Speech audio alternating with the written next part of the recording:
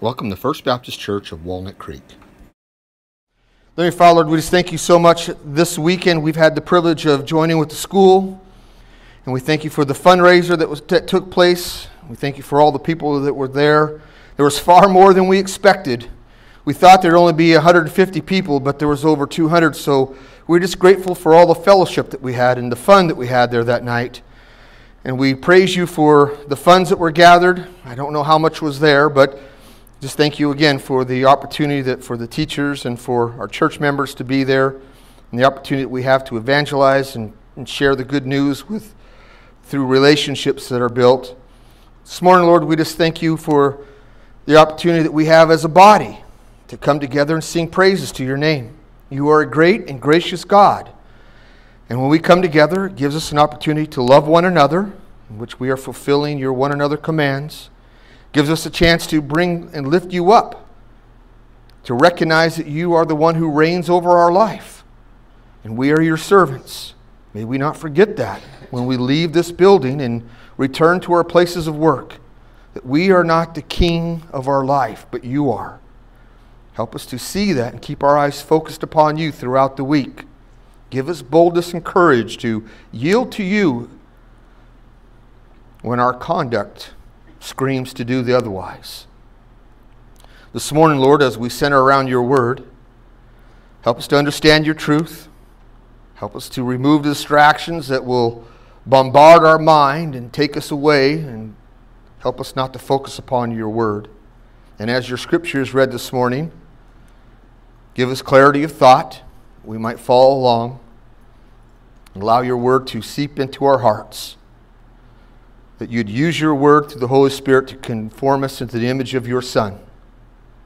Thank you, Lord, for not abandoning us and leaving us, but to continue to work on us, which you state in your word exactly that's what you're going to do. We are not a finished product yet. So when we look in the mirror, maybe we take confidence that this is not the final end result. And we look forward to that time when we will be complete in Christ. Bless our time together today in Jesus' name.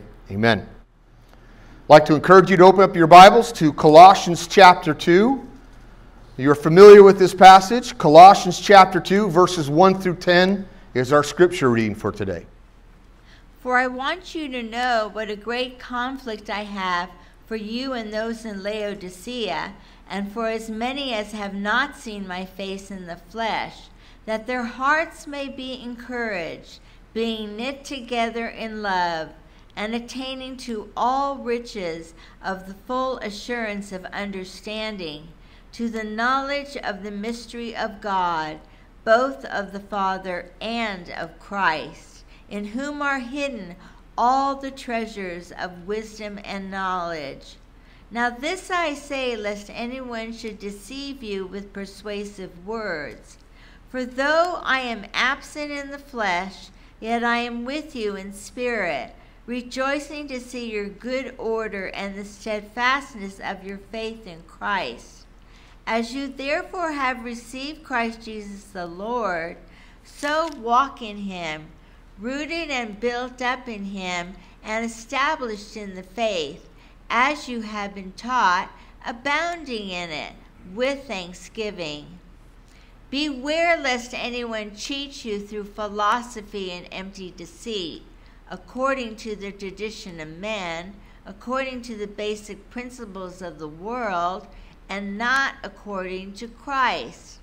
For in him dwells all the fullness of the Godhead bodily, and you are complete in him, who is the head of all principality and power. Let's go to Lord in prayer. Lord, give us insight into your word this morning. Help us to understand your truth, that we might apply it to our life. In Jesus' name, amen. How are you progressing?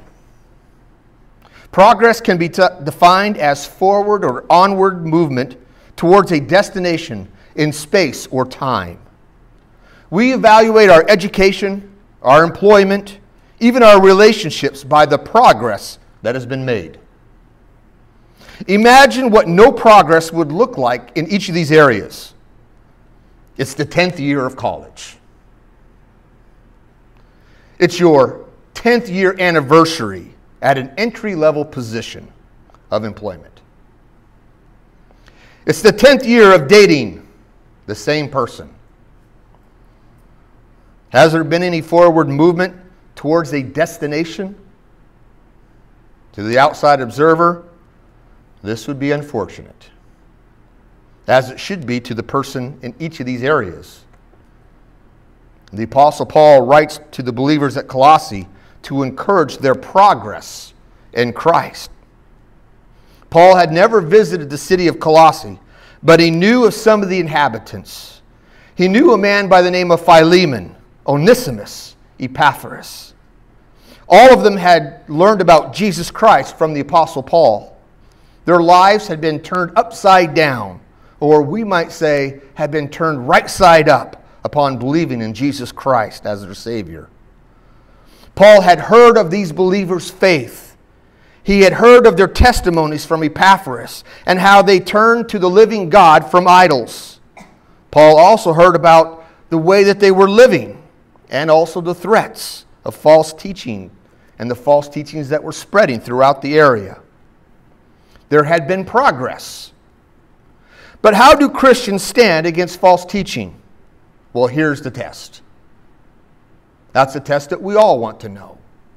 Or perhaps we don't want to face, but it will come in our lives. How will you stand against false teaching? How do we know we are believing the correct things?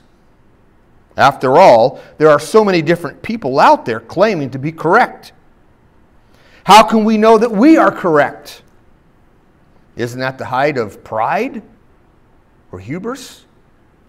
Today we look at the Christian's progress. In chapters 2, verses 4 through 8, we recognize the need for progress in verse 4. In verses 5 through 7, then, we see the nature of progress. And then finally, negative progress in verse 8. All of this is important for us as followers of Christ. For the Christian life is never to be stagnant. It is a constant growth and maturing as we focus upon Christ. So look at verse 4. Now I say this, lest anyone should deceive you with persuasive words. We start off in our first point, the need for progress. As Christians, we are to continue to mature. In Hebrews chapter 6, verse 1, we're told, let us go on to maturity. There's a sense, there's a call in which we are not to be immature, we are to grow. We are to move forward in our life. And if we are not making spiritual progress, then we are opening ourselves up to be moving astray or drifting, as it states in Hebrews. But Paul's warning is against being deluded or deceived through persuasive speech or arguments. How much does it take to persuade a person into something that they are already attracted to? Make an appeal to the desires of the eye or the desires of the flesh. And how easy is it to persuade somebody? Or perhaps make the appeal to pride. How easy is it to persuade a person through pride? Hey, there's nobody greater than you. You don't have one of these things. Wouldn't this look nice on you? You don't have these shoes. This set of shoes will look great with your outfit. And look, everybody would talk about you. Yeah. And pretty soon you find yourself taking out your wallet and buying it. It looks so good. Or perhaps the flesh. Yeah, I would like to have that. That will make me complete if I have that. After all, just one more bite wouldn't hurt anything. You know the old saying, a moment on the lips, forever on the hips.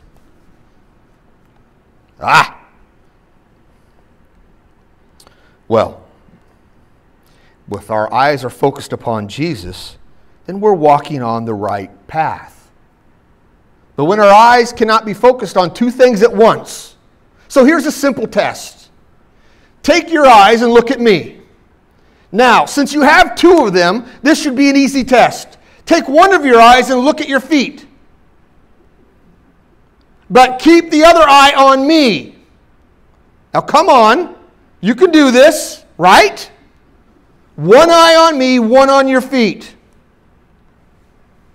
You see, wherever your eyes are focused, that's where your attention is too. When we keep our eyes focused on Christ, we are moving in the right path. And that takes us to our next point, the nature of progress. In verses 5 through 7. Paul says, "For though I am absent in the flesh, yet I am with you in spirit, rejoicing to see your good order and your steadfast of faith in Christ." Now, Paul's current state is one who is looking forward. He says that he rejoices to see your faith in Christ. Now, how had Christ changed these people? What took place in their lives that transformed and changed them? Now, I want to think about Onesimus for a moment. And Onesimus is not the main individual in this book. Perhaps you remember the events of Onesimus' life. Or perhaps you don't know who Onesimus is at all. So let me explain who Onesimus is. Onesimus is a slave. He is a slave of a man by the name of Philemon. And one day Onesimus wants his freedom, so he wishes to leave and run away from his master. Of course, as a slave, he has no money. So he steals from his master to run away. And where does he go to? He goes to the capital of the empire, Rome. Rome had about 1 million people in Paul's day. Now, 1 million people in a city may not seem like a lot to us today, when we have cities like LA and we have cities like New York. But remember, they didn't have sky-rise buildings. So 1 million people all huddled together and spread out over a large piece of land is a lot of people. And besides that, out of that 1 million people, it is estimated that over half of the people that were there were slaves. So Onesimus packs his things up, steals to get there for his traveling expenses, and heads to Rome, where he hopes that he can just blend in the population. And lo and behold, he comes across this individual by the name of Paul, who happens to be in jail at the time. So how he meets this prisoner of Paul, who is sharing the good news of Jesus Christ with whoever will listen to him while he's in prison. And he hears about this guy who's Jewish, who came and died on the cross and was resurrected 3 days later. And Onesimus hears how he didn't just die on the cross, but he died for everybody's sins. And he came to redeem mankind from those sins. So Onesimus recognizes that if he died for his sins, he would also have eternal life. Onesimus believes and becomes a follower of Jesus Christ. But then he's faced with this task of returning to his master who he wronged. You see, Christianity doesn't just change your relationship between you and God. It also changes your relationship between you and your fellow man. Onesimus knew that he had wronged God because of sin in his life, but he goes, oh no, I also wronged my fellow man. And who did he wrong the most? His master. He had stolen, he had run away, and he recognized that the punishment for this crime could be a horrible beating at best, and at worst, death. What is a follower of Christ to do in this situation? Well, if you wish to find out what happens to Onesimus, read the letter of Philemon, and you'll find out. Paul's desires to be with them to inspect the Colossians' progress. And he uses 2 military words when he says, though I'm absent with you, I wish to see your good order and your steadfast of faith. I desire to see your order. Meaning, what does it look like? What does your formation look like? Are you in good order? And then he says, you're steadfast. Meaning, do you have a solid front? Are you firm? Are you resolved? And these 2 words would mean more to his people of his day than it means to us. But in Paul's day, what was marching through the streets on a regular basis? The Roman military. One of the signs of the Roman military is they carried shields. They paraded themselves, not in a sense of, hey, it's a parade, let's get some candy. The Romans came in, and it was everybody, you better be paying attention, because the Roman soldiers were not playing games. So when they came and they were orderly, when they were orderly, their formation looked a certain way. Their shields, when they lined up in a row, shield by shield by shield. One guy was not out in front and another far behind. All the shields were lined up, one beside each other. And in fact, there was another guy behind where they would have a spear right here. So if you were out of line, they would march forward. And here they come. Bam, bam, bam. They were not out of order. They were steadfast. They were resolved. They were not going to go anywhere. They were unmovable. When they lined up, they created a wall, a solid front that was stable. Again, their shields were side by side so that those who were behind them could have a sword or a spear that could make sure that whoever's in front that needed to disperse, they would disperse quickly. The church was on solid faith. They preserved the message that Paul taught them, and they practiced it. False teachers and their message had not yet achieved any real success. And the Apostle Paul's, I want to see that you guys are lined up properly. I want to see that you're walking in a way that's steadfast, that you take Christianity seriously. I want to see this. How would you inspect your progress? Are you standing fast? Is your faith well disciplined? Our inspection leads us to a standard. In verse 6, just the very first part of this, the Apostle Paul says, as you therefore have received Christ Jesus as Lord, or Jesus Christ the Lord, Paul is referring to the moment that they received Christ. So we just have to ask ourselves, how does a person receive Christ? Paul is referring to something that they all get. He goes, as you receive Jesus Christ. Well, what does that mean? In John chapter 3, we have a conversation that's taking place between Jesus and Nicodemus. Now, Nicodemus was a Pharisee. He was one of the religious leaders of Israel. And he approaches Jesus at night so their conversation could be private. You see, there was a conflict that was taking place between the Pharisees and Jesus. What authority did Jesus have going around teaching the people about God? That was the Pharisees' job. It was their responsibility to teach people about God and what they should believe. And yet, here you have this guy by the name of Jesus. He's going around teaching people about God. And the people are believing him. And so Nicodemus comes to him and acknowledges that Jesus is a teacher from God, because no one can do the miracles that Jesus had been doing unless that individual comes from God. But what Nicodemus really wants to know is, how can a person be right before God? How can any of us stand before the Creator of the universe and be accepted? Have we been good enough? Have we done the right things? And if so, what are the right things that we need to do so that we know that we can say, I know I've done what's right and God will accept me. This was good enough. So Jesus responds to Nicodemus, you must be born again. And Nicodemus goes, what? Well, he doesn't say what, but we would say, what?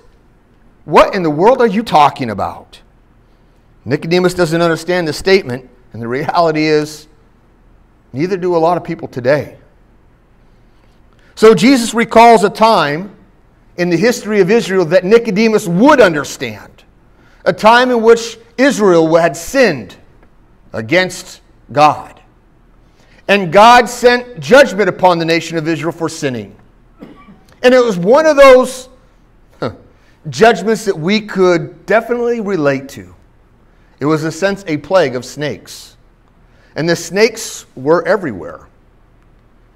Can you imagine being in a home where snakes are under your bed?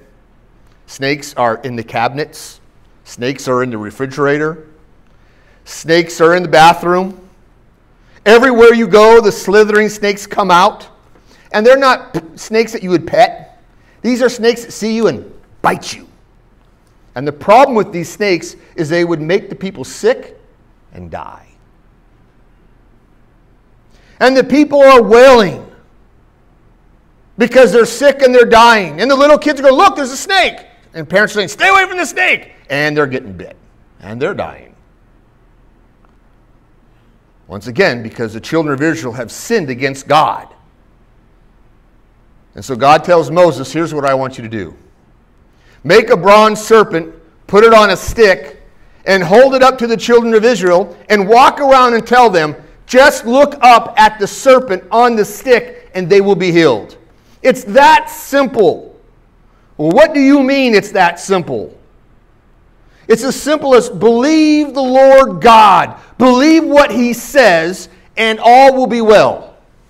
That's called faith. Do you believe what God says? Will you trust what God says? For Nicodemus, he's going, okay, that's true. Many people looked up at the snake, and they were saved from their sickness and death. But the truth of the matter is, not everybody looked up at the snake. And how can that be? How can not everybody look up? And Christ says, so must the Son of Man be lifted up.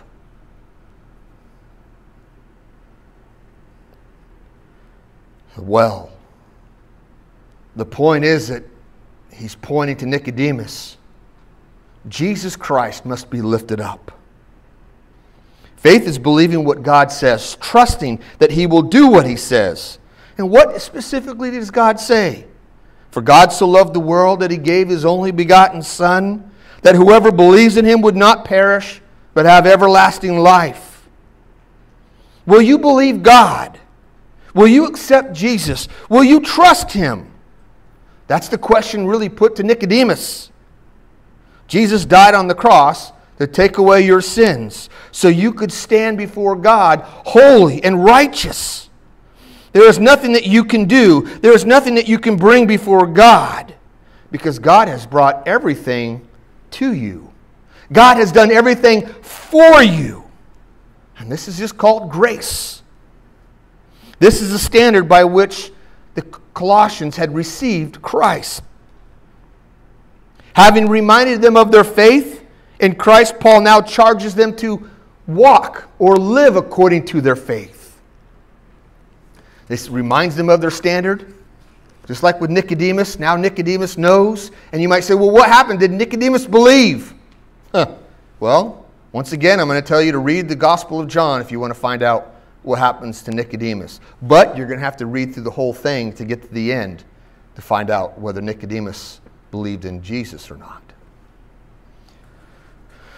We get to this next part, and we see in the exhortation, the last half of 6. Paul says, so walk in Him, so walk in Christ, rooted and built up in Him, and established in the faith, as you have been taught, abounding in it with thanksgiving. Paul uses the word walk as a metaphor for the way that we conduct ourselves, our behavior. So how does a person behave or conduct himself in Christ? Paul describes 4 things that picture the conduct of what it means to behave like a Christian. And this is important for us because we should be going, all right, am I progressing? Do I behave this way? Is this part of my life? The first thing he says, having been rooted. It's the image of a tree that is planted and firmly attached to the soil area. Winds may blow, a tree may sway, but the tree is firmly planted.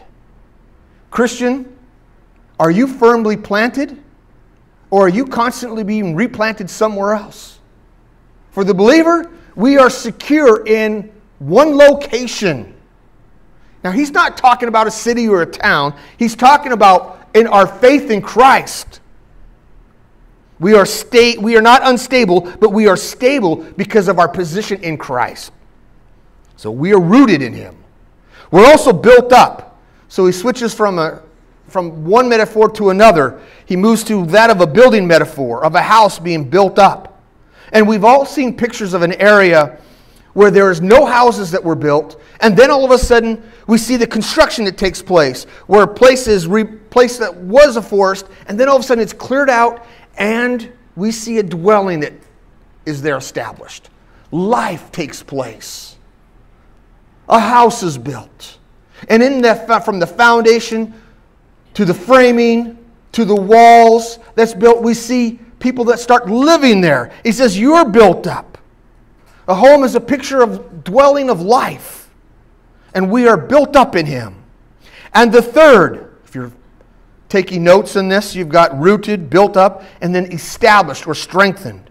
It means we are confirmed or we are secure in our faith. Wow.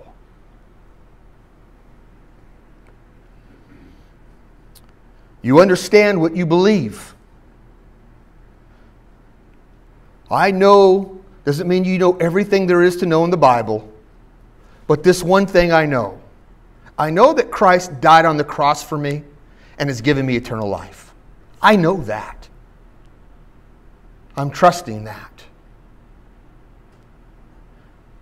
You say, well, I don't understand some of these other things. I get that. I don't know everything there is to know in the Bible. I'm still learning. In a sense, you might say, I'm still being built up. I'm still progressing. That's the right place to be. But I do know that Christ died for me and rose again from the dead. That I'm firmly established. And you probably noticed that each one of these verbs is in the past tense. It's really pointing out that God is the one who's at work in our midst. He's the one who has rooted us. He's the one who has built us up. He's the one who has established us in Christ. So we move to the fourth one. It says we are abounding, overflowing in thanksgiving. Now this is not a private thanksgiving, nor is it an attitude in which we say, I just need to be grateful. It's a public display of thanks that's directed towards God. You're in Colossians, but I'm just going to ask you to turn over to chapter 3 and look at verse 15 through 17. Here it says, let the peace of God rule in your hearts, to which you also were called in one body, and be thankful. Let the words of Christ dwell in you richly in all wisdom, teaching and admonishing one another in psalms and hymns and spiritual songs, singing with grace in your hearts to the Lord. And whatever you do in word or deed, do it all in the name of the Lord Jesus, giving thanks to God the Father through Him. That's what we do when we first start off in our services. We come together and we sing. Now, some of us sing out like our life depends upon it.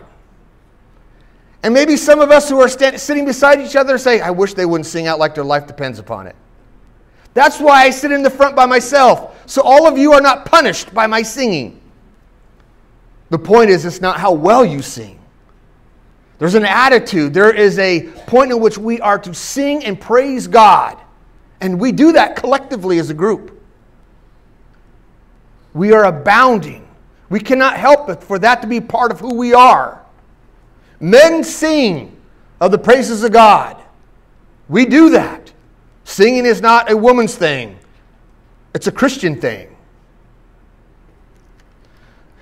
The nature of progress is for us to move forward.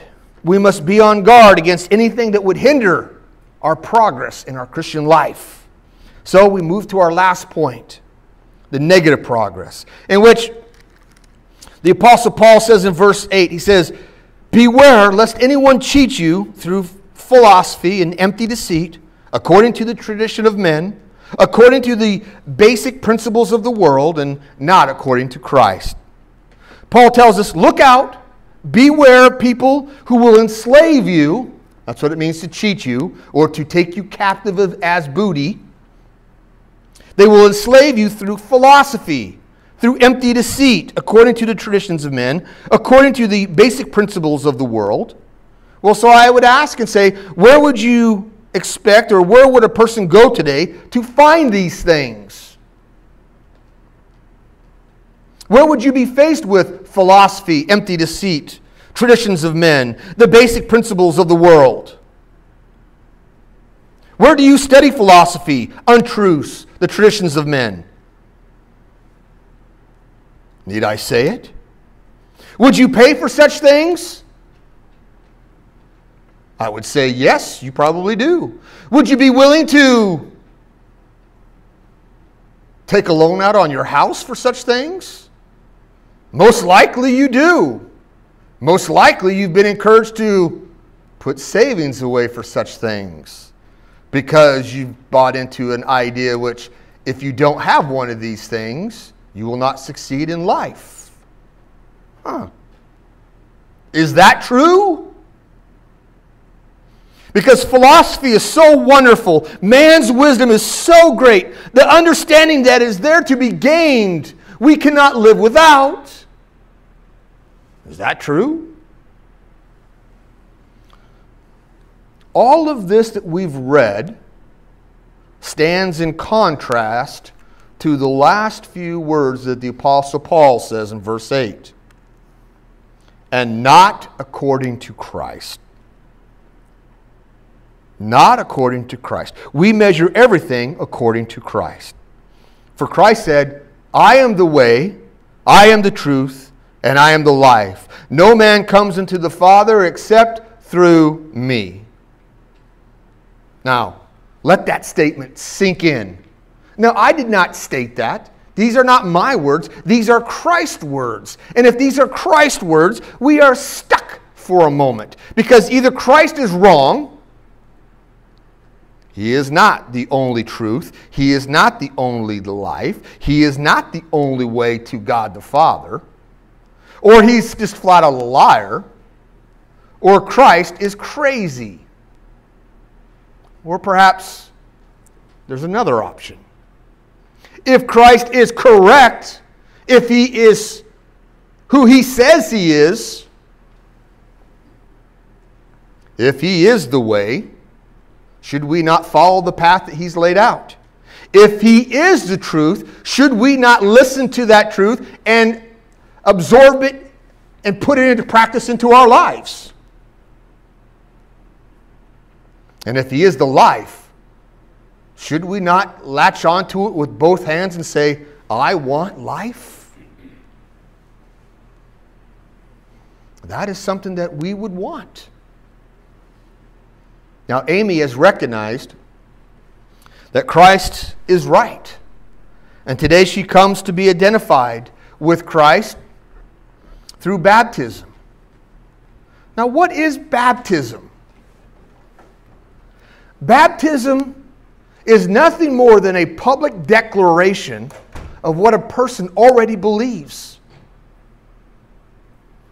In the New Testament, Christ tells the disciples, go and make disciples, make people, once they accept Jesus Christ, make disciples, make other followers of me, baptizing them, like we're going to do today, and teach them all the things that I've taught you guys. So pass on the truth that I have taught you. Pass that on. That's why we meet together. We're not hearing about my political point of views, which nobody cares about. Even my family members don't care about. I wish they did. The only things that people care about is what the Word of God says. That's why we meet together. People don't care about my hobbies. I wish they did. They only care about the Word of God. Right? So baptism is just a point in which we're following obedience. We become believers of Jesus Christ. And people say, have you accepted Jesus Christ as your Savior? And a person says, yes, I have. Then come forward to be baptized. And they take a step forward and they say, I want to be identified with what and who Jesus Christ is. And so in what takes place here is a person is being identified in the death, burial, and resurrection of Jesus Christ. In the death, He died and He was buried for 3 days. So upon coming into the water, they are submerged into the water. So they disappear for a moment.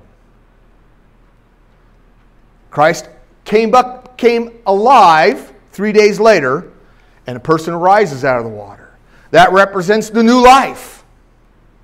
They come out of the water. That right there is what we call a silent, if you will, testimony. Now, when the church first started, there were thousands of people who were saying, I accept Jesus Christ as my Savior. I want to be identified with Him. And the apostles and the disciples were baptizing people left and right. And thousands were added to the church. Now you figure that out. That takes some time in order to baptize people. Right? You're going to see that baptism, the actual act itself, happens pretty quickly. But one of the things we want to make sure is we make sure that a person fully understands what baptism is. It doesn't help you in your relationship as far as making you righteous before God. It's not a work that says, all right, now I am better than I was before. It's a step of obedience. It's a step of saying, I recognize that Christ is my Savior, and I am publicly telling everybody that I'm a follower of Jesus. That's it. We tend to tell little kids to wait until they're older, until they're able to make the decision for themselves. Because oftentimes little kids are quick to want to do things when they see an adult that they admire or they love. And they say, anybody want to be baptized? And a little kid may jump up and run up here and say, oh, I want to do this because.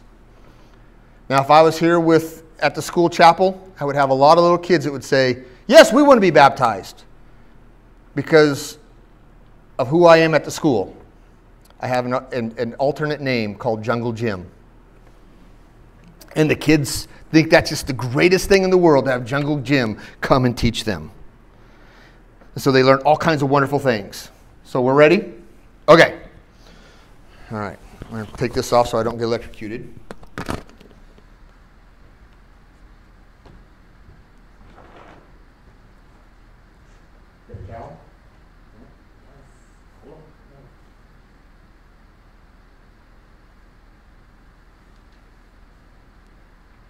Yep. It's warm. All the fish are still swimming around.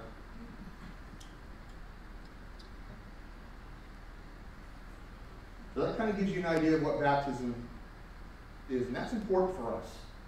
It's important for us to continue to remember that, because it's easy for us to think or to get into a rut of thinking that it's somehow we've done some sort of work for God and God will be pleased with us. And that's not what the Bible teaches. Right? First step.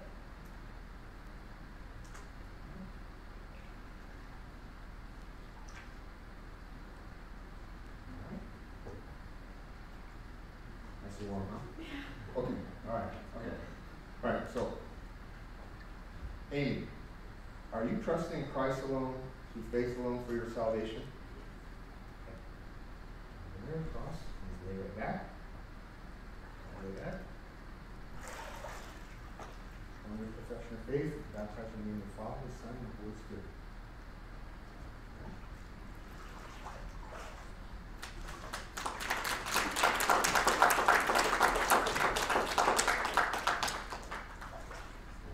Paul.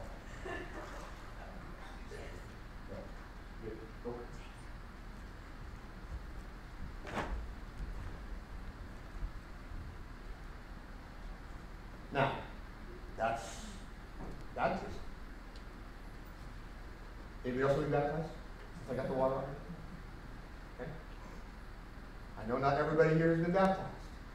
I know some of you are thinking about this and working this through your mind. Doesn't matter how old you are. It's a decision each person has to make on their own. Let's close in a word of prayer. We are having a potluck today. That means everybody heads over to the gym, and you are welcome to stay for food and for fellowship. Heavenly Father, we thank you for our time together. We thank you for your word. Thank you for testimony that Amy has presented for us today.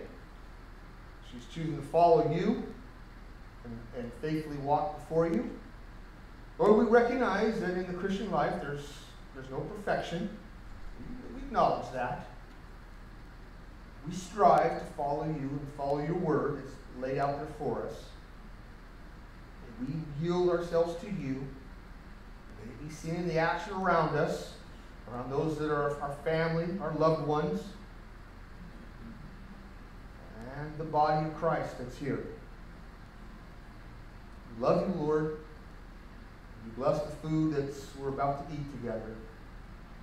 Thank you for the family and friends that are here today. In Jesus' name, amen.